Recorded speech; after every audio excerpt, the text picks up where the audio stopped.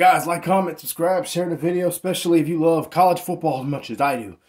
To be honest, I feel like Florida State did a lot of good things this year. And I'm not counting the Georgia game. I mean, whatever, it is what it is.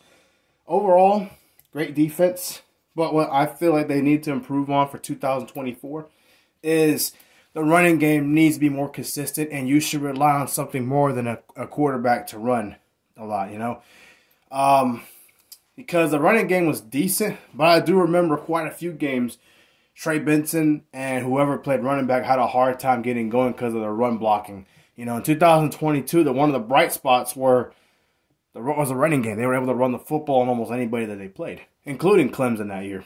So I think FSU's run game needs to be much more dominant than what it was. Another thing offensively, your receiving game was really good with Wilson and Coleman and Bell and all those guys.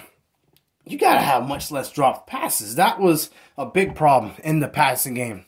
You know, Jordan Travis would make good throws, and even with the other guys like Rodemaker and even Brock Glenn, they made some good throws when they did have to throw the football. And Coleman, or mainly Wilson, dropped a lot of passes and made it look worse than what it was with the passing production. So that has got to get better.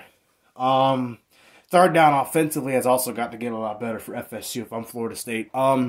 I think they're in the high 30s, low 40s in the country in converting third downs. That's not going to get you to a national championship win or anything like that if you have a hard time doing that when you're playing another team in the playoff or even in your conference championship and possibly in the future, you know, who happens to be good in those areas. So that has got to be cleaned up if I'm Florida State. Talent's not an issue. They recruit pretty well, and they've been hitting the transfer portal pretty hard lately, so that won't be a problem. Honestly, defensively, the only problem I saw, the only weakness or anything remotely close to that was consistent run defense, because they would give up a lot in the first half running, and I think they gave up 130-something yards a game. That's not terrible. That's pretty good.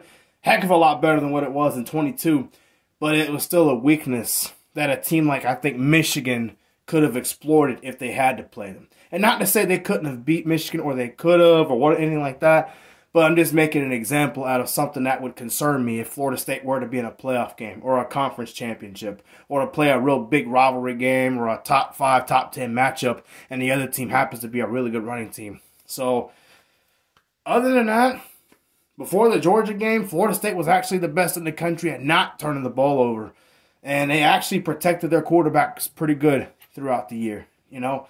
So, I don't see a whole lot wrong with Florida State, obviously. It's just the small things that'll make the difference between you winning the championship against another team that's great also. So, that's pretty much it. That's my opinion on that, you know.